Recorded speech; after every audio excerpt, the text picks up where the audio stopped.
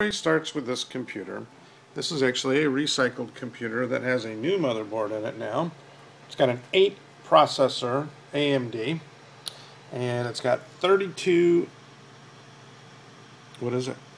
gig of memory. That's that red stuff over there.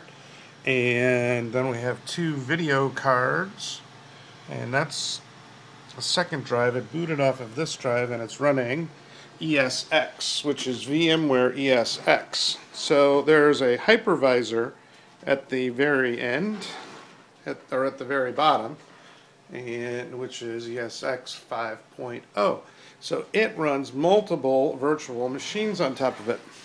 And we use this little Windows XP machine in order to be able to get into it via a web browser. And here we can see this is how much CPU has been taken for all the machines. Right? Gosh, can you read that?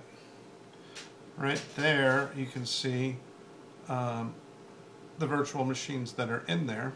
Right now we have only the Windows 7 machine is running. You see the little green on there? That's actually running on a remote desktop connection over on this Macintosh. So this Macintosh has got a second monitor right there that then runs this, which is the XP machine. You see, that's actually a virtual machine, and I'm running the Sony PMB. I'm not sure what that's called, what that actually is. See, as I move my hand on this mouse, it moves this one over here, and so PMB, picture motion browser or something like that, maybe. Yeah, I think. And then I'm connected to this camera via the USB port in the back of the hypervising machine.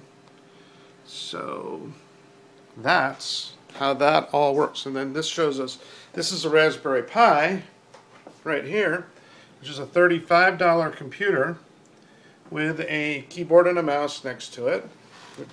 And it is running a terminal into the ESX and showing us the percentage that Windows 7 is taking. There's my Windows 7 64-bit image, and it is taking 4.95% of the CPU out of 800, since it's got 8 processors in there.